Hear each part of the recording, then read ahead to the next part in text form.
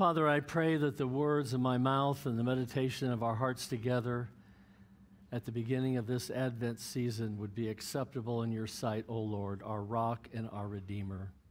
In Jesus' holy name we pray. Amen. Please be seated. Well, good morning. And grace, mercy, and peace be yours from God our Father and Jesus Christ our Lord. Well, today we begin a new church year, and we've been looking at the biblical dynamics of liturgical living in different forms over the last couple of Sundays, and today we're going to continue that series. We've been looking at the liturgy, and remember, the liturgy is the work of the people, right? We've learned that when we come together, we're coming together to offer acts of adoration to the Holy Trinity, God the Father, God the Son, God the Holy Spirit. Remember, we begin the liturgy with Blessed be God, Father, Son, and Holy Spirit. We talked about being Trinitarian focused in our worship and offering adoration and praise. And so during the season of Advent, we observe some different disciplines that help us to grow in worshiping God in spirit and in truth. And so when we say Happy New Year, people go, huh? We're waiting. It's not January 1st yet. In the church, it's Happy New Year. All right? Happy are those who get to celebrate Advent because it begins the new church year. It's a season of preparation. It's a time of hope and expectation. Also, Advent is very countercultural. Okay? It's countercultural. We're not used to it. Now, first of all, God's placed us in a culture, hasn't He? Where we live, we appreciate holy day celebrations and so forth. I mean, we enjoy decorating, we enjoy special foods, all of those things in our culture. That's the mission field where we're at. And so, while we look at even the celebratory practices of those around us, the nations around us, we want to be able to share in those with them when we're invited to their homes and so forth.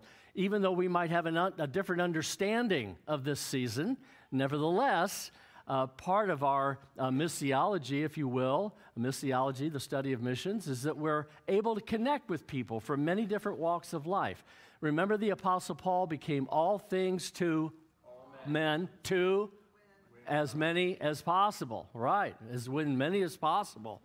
And so Advent is countercultural. It's a challenge us to slow down, to rest, to reflect, to read, journal, fast, and reflect on where we're headed in the new church year. It's a time of contemplation. Our tendency is it not, to start being impacted by kind of the frenzy of the season going around us, okay? Running around looking for the best bargains on Black Friday. Love me. Black Friday's not a bad thing, okay? We want to be good stewards of our resources, don't we? But we're not driven by that, are we? We're not driven by that. We're not in this panic, trying to get everything all ready without getting our hearts ready. And so during the liturgical season of Advent, we prepare our hearts to celebrate the Word becoming flesh and dwelling among us.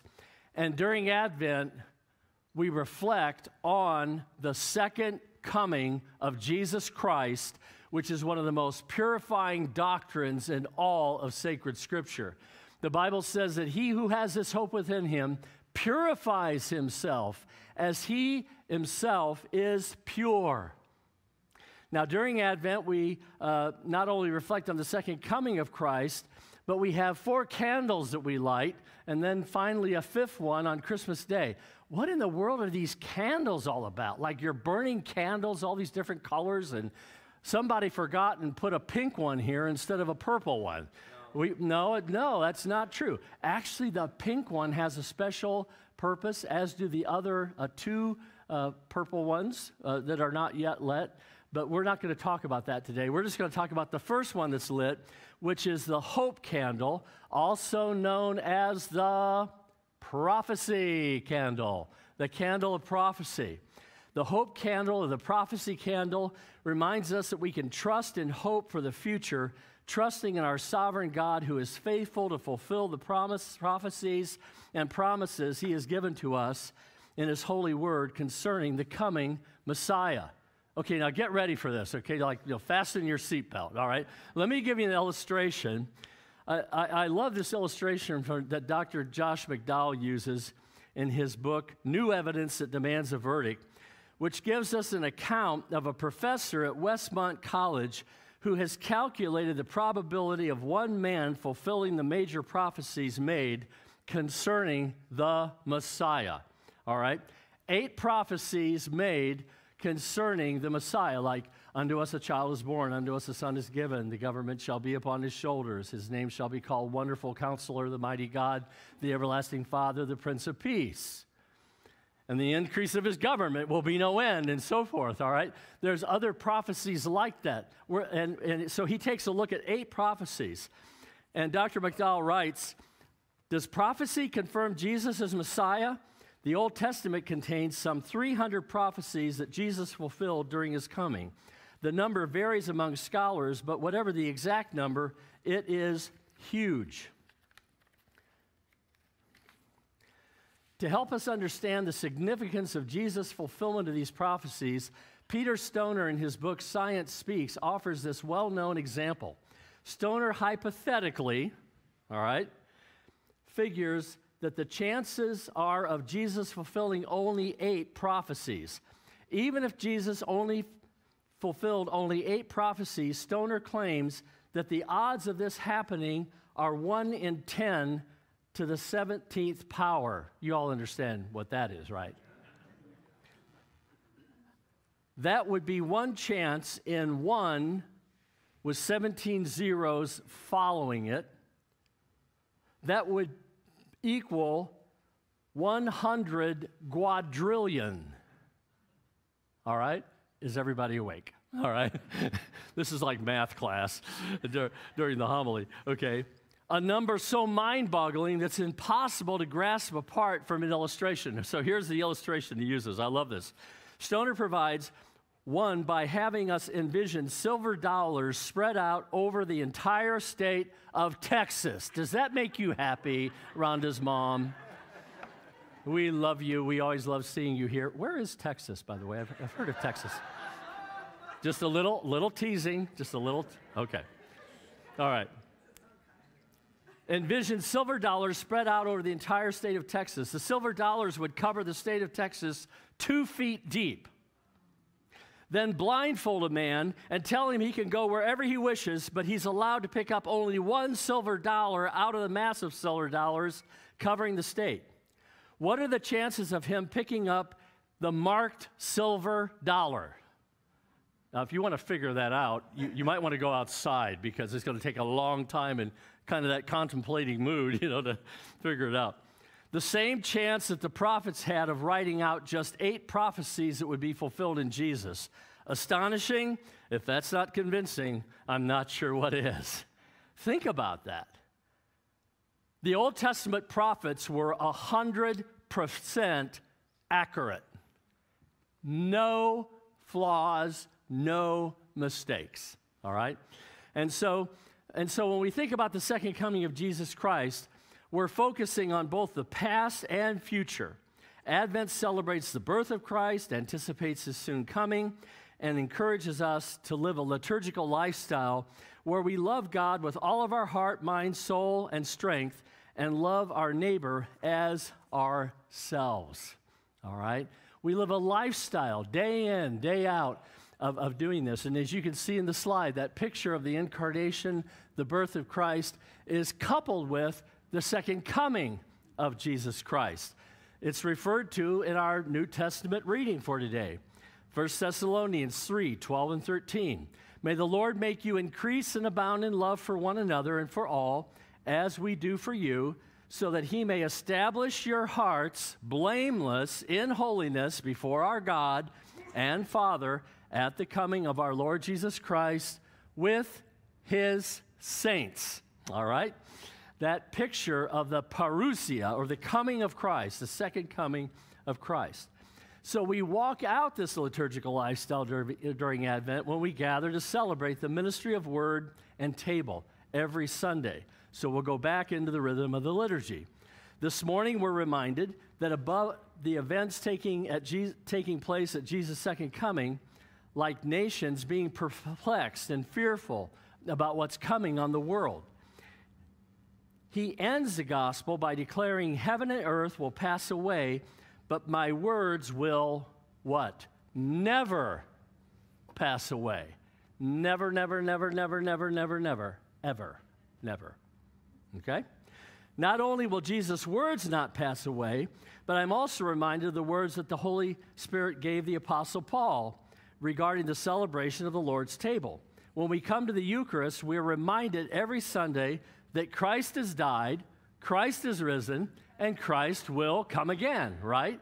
Also, St. Paul says, for as often as you eat this bread and drink this cup, you what? You proclaim the Lord's death until he comes. Christians who gather together to celebrate the Holy Eucharist or the Lord's table, the Lord's Supper on the first day of the week, there's that continual reminder every time we come. We're realizing that God is using this sacramental grace to help nurture our hearts. It's a means of grace to nurture our hearts that we might continue walking in holiness before the Lord. Now, I'm not talking about sinless perfectionism here, okay? I mean, get delivered from this idea that you have to be perfect. Because what happens when we see how imperfect we are, we can get really kind of under the pile, can't we? I'm not talking about a license to sin, but what I am saying is part of our progressive sanctification is becoming aware of our sin and continually dealing with it. And oh, we're so glad when we got it all dealt with. No, that would not be correct, okay? In other words, we're continually dealing with pride, aren't we? We're continually realizing where, Lord, you know, I think of all others as better than myself, and I'm not really being very humble today, am I? Usually if we think we're humble, we're not, and so forth. All right? So you get the idea. The Lord's table has that means of grace that nurtures our faith and helps us to grow.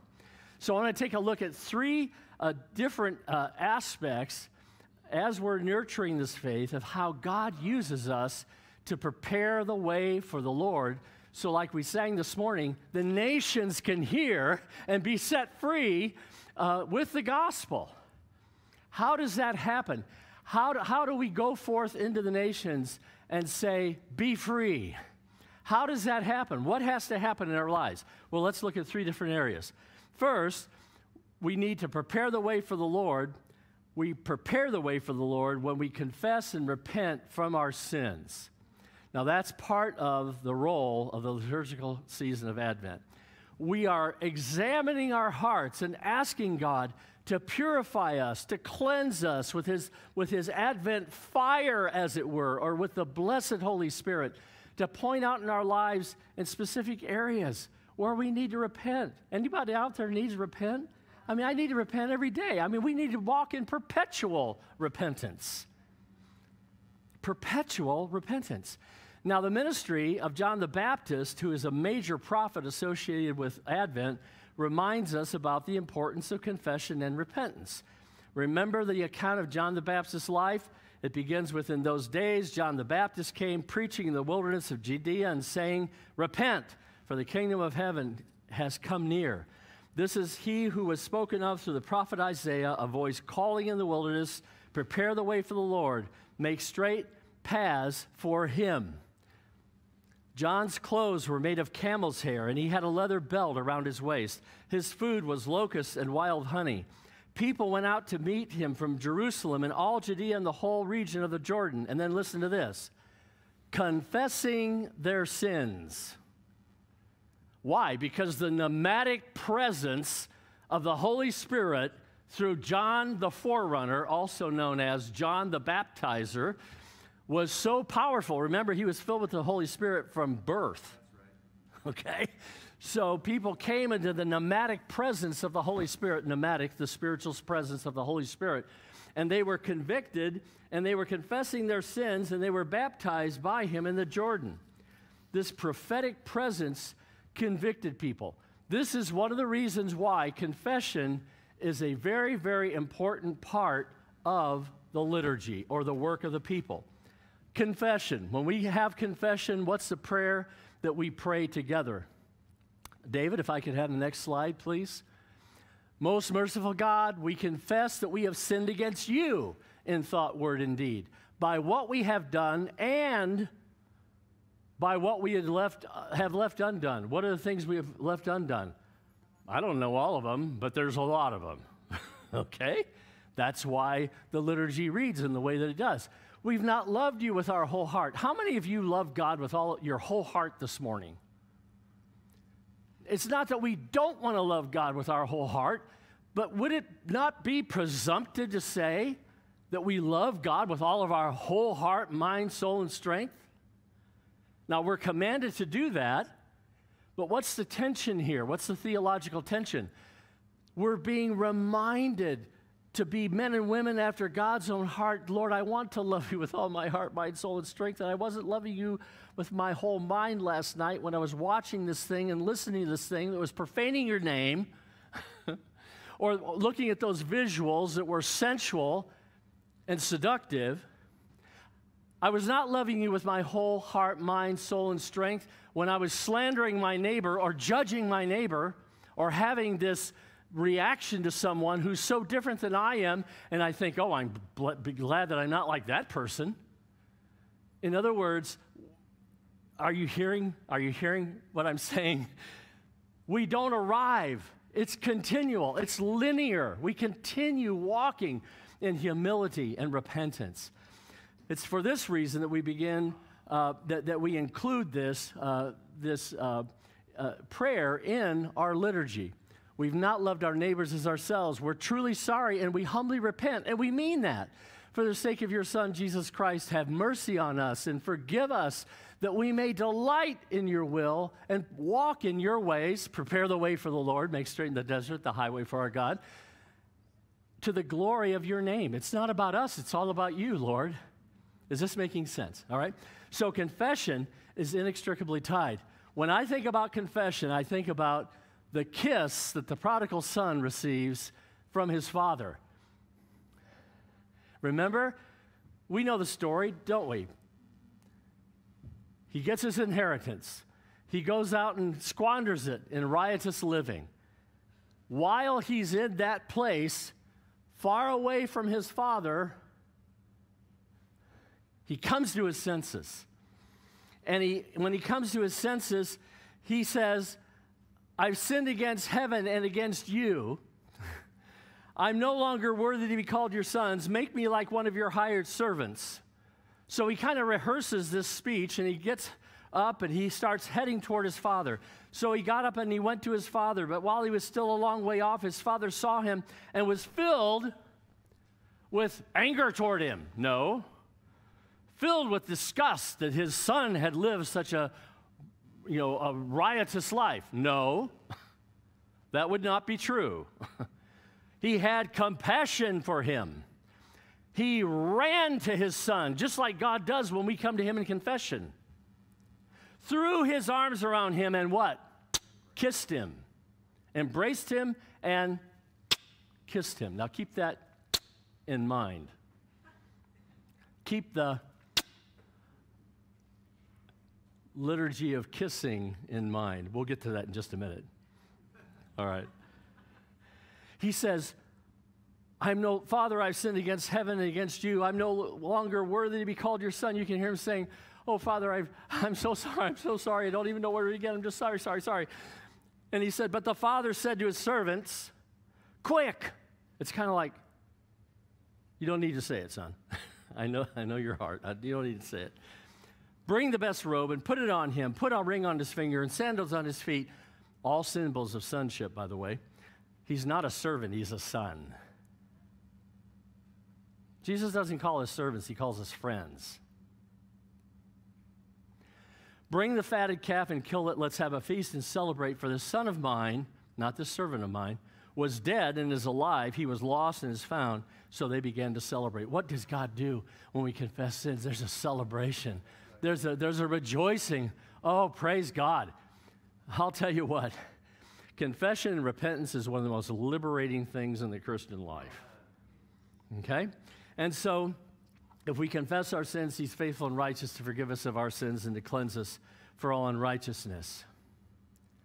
And so, I want to encourage you that during this Advent time, humble yourselves under God's mighty hand that he might exalt you in due time. Humble yourself in the sight of the Lord. In the sight of the Lord. You know, God knows when we humble ourselves. We don't try to humble ourselves in the sight of other people. It's not for other people. Humble yourself in the sight of the Lord. God knows when we humble ourselves. All right? Say, Lord, show me areas of unconfessed sin in my life. Show me those attitudes of pride and arrogance. Show me the things that are going on in my mind that I continue to succumb to. Show me areas that are displeasing in your sight, and by your grace, I want to repent of those areas, and I want to grow in loving you with all of my heart, mind, soul, and strength, and my neighbor as myself. Just let God just speak to you. Invite him to baptize you in humility.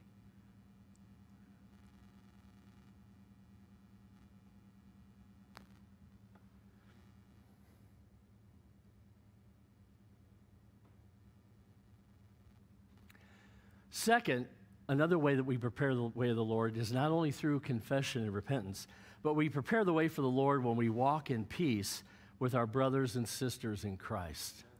This is so important. And this is why we have the passing of the peace in the liturgy. Remember when we come to that point where we say, the peace of the Lord be with you, and also with you, let us exchange the sign of peace. Now, when we exchange the sign of peace, it's a very important thematic part of the liturgy. At Christmas time, what hymn do we sing? Gloria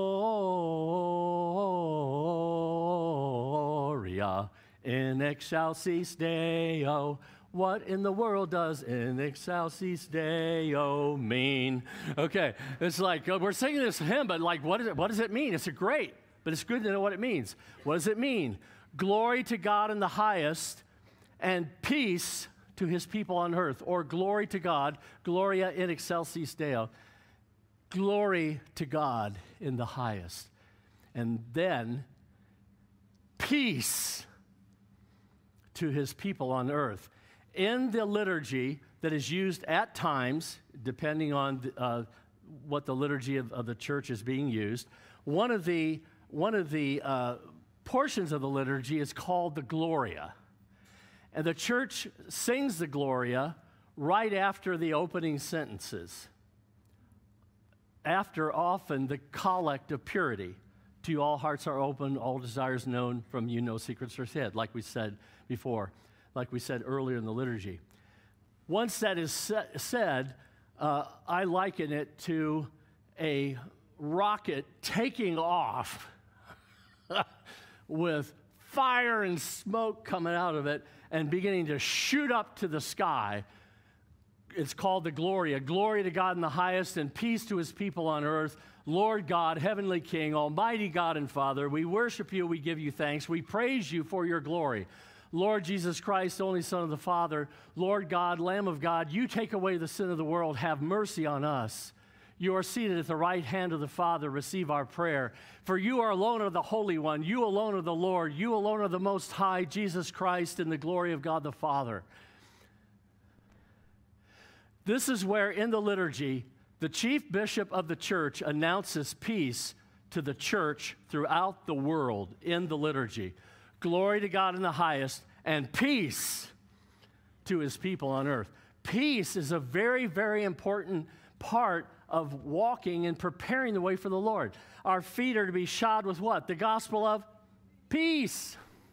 It's walking in this peace. It's very, very important. So the kiss of peace is that liturgical action that continues that continuity in the liturgy, this thing of peace.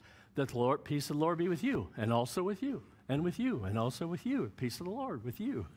Now, why do we have the kiss of peace? What's referred to as the kiss of peace? If you'll go back to that passing of the peace slide, David, please. Why do we have this? If you have aught against your brother or your sister, that's a time when you go to them and either make it right or let them know that you want to meet to make it right. Or, in other words, it's a redemptive, reconciliatory action. Now, hear me. Sometimes, when we greet people, peace of the Lord be with you, and, oh, how are you, or something like that. I mean, we say those things. We don't have to be, like, overly legalistic about it, okay? You hear me? We don't have to be all, like, rigid. But there is a very, very important liturgical action here that we go to often someone that maybe we've had a problem with and say, the peace of the Lord be with you, and please forgive me for that thing I said the other day. I was really kind of like off the wall. Make sense? Yep. Forgive me for this thing or that thing. It's reconciliatory. Now, the kiss of peace, actually, in the early church, in the Didache, in the earliest documents we have, they exchanged the kiss of peace.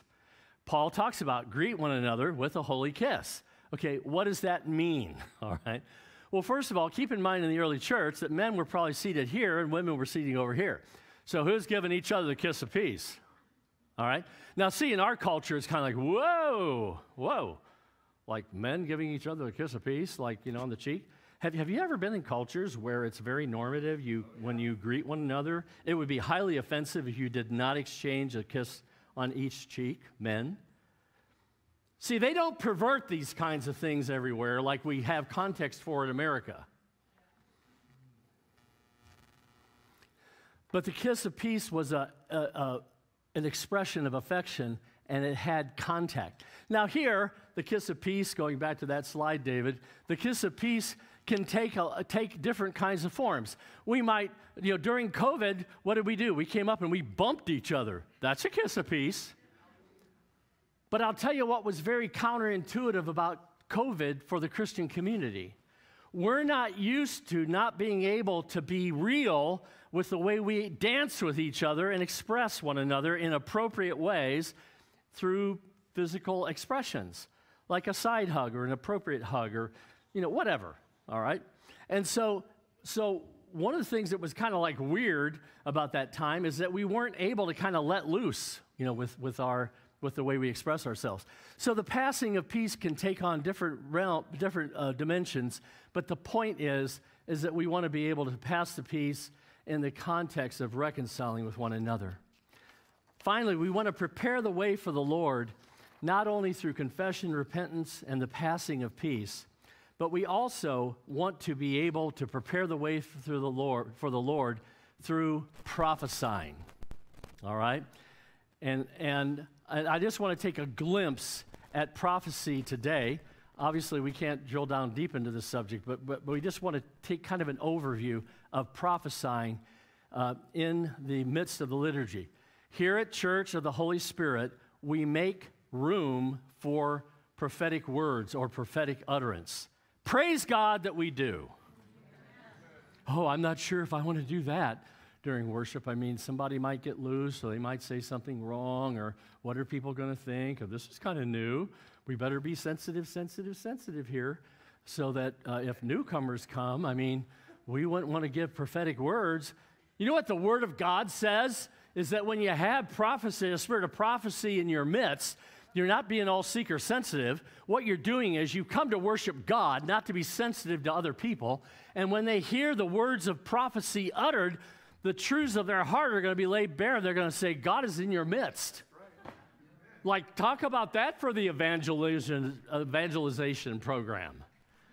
This Western mind, it's like, oh gosh, sometimes we need a little deliverance from this, the way we think, Let's approach church in this very academic, scholastic way, and a programmed way. Okay, so in the Old Testament, we have Old Testament prophets. They're 100% accurate. We have examples of New Testament prophets like Agabus, who gave direction to the Apostle Paul and other prophets that were used in helping send Paul and Barnabas to their missionary journeys. Sometimes you'll hear that Agabus was not quite totally correct. Well, you might want to study that a little bit more. You might want to study it a little bit more to see what he said and how when you look at it, his prophecy in different parts of the Scripture, how what he said was really quite accurate. Okay? I mean, we got to look at these things. Be good Bereans and search the Word of God. Okay, so you had your New Testament prophets. Prophecy is essentially, prophetic words are like keys that help edify, exhort, and comfort you on your pilgrimage in life as you follow Christ. Think about prophetic words as like keys that open doors. They're keys that open doors. They encourage you on in your pilgrimage. When you think about prophetic utterance, this morning I came out and it was beginning to rain, okay? So a raindrop hits you here and here and here, and maybe it'll hit you here. What am I saying? The Hebrew word for prophecy is nataf, the idea of falls like rain. The word of the Lord falls like rain. You get here, here, here, here, here, here, here. Actually, it's all here, here, here, here, here. It begins to distill in your spirit, and God begins to give you a word. And then you speak out that word. You declare that word, okay? And so to nataf means to drop, drip, distill, prophesy, preach in discord. And prophesying takes place through the preaching and teaching of the Word of God. Whenever you think about prophetic words, hear this very clearly. Prophetic words never, ever, ever, a billion times never have any authority or take place over the Word of God, period. No discussion. Okay? Really, really important. Prophetic words must align with the infallible words of sacred Scripture.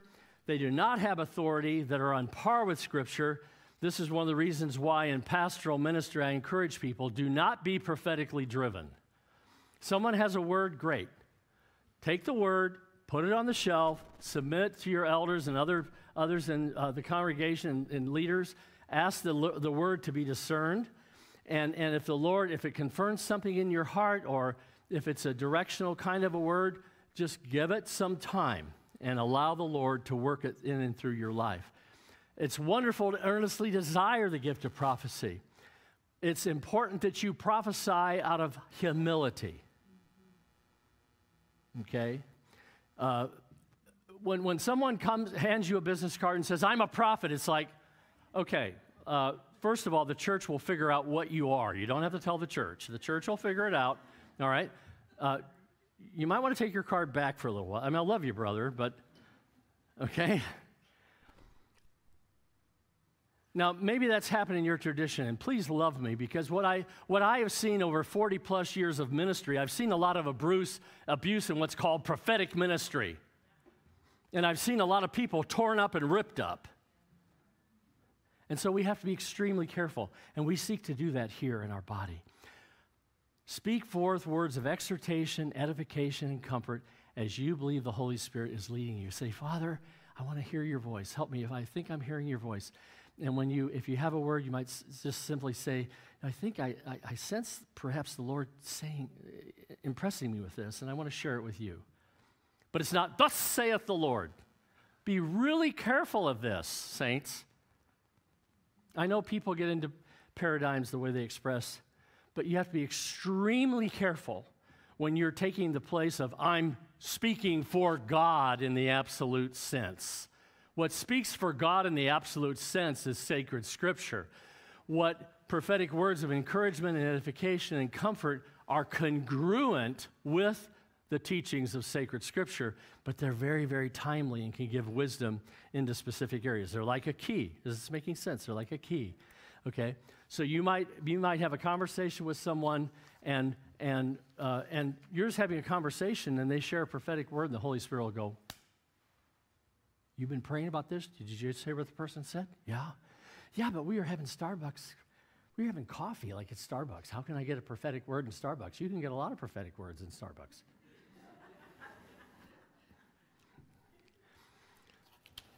Okay.